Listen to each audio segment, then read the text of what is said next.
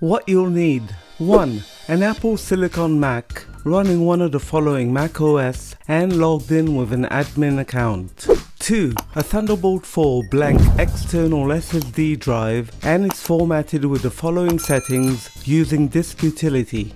Name ext Macintosh HD or whatever name you like, and format APFS as shown.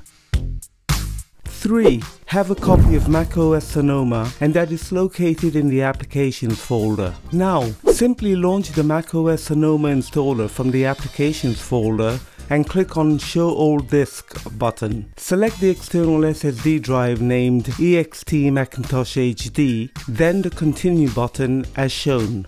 Next, choose an admin owner for this volume if you have more than one. I'll select Mac Studio A. You're then given the option to copy account settings from Mac Studio A. If the box is unchecked, this will perform a clean install of macOS Sonoma instead.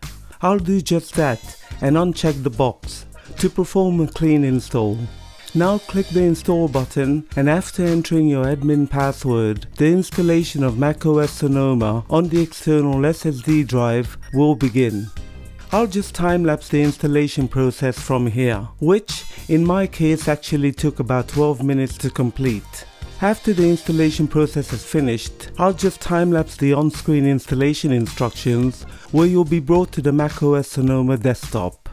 It's now advisable to change the startup drive order of your Mac because the installation process of macOS Sonoma has made the external SSD drive the default startup drive. To change this, simply open System Settings, click General, then on Startup Disk.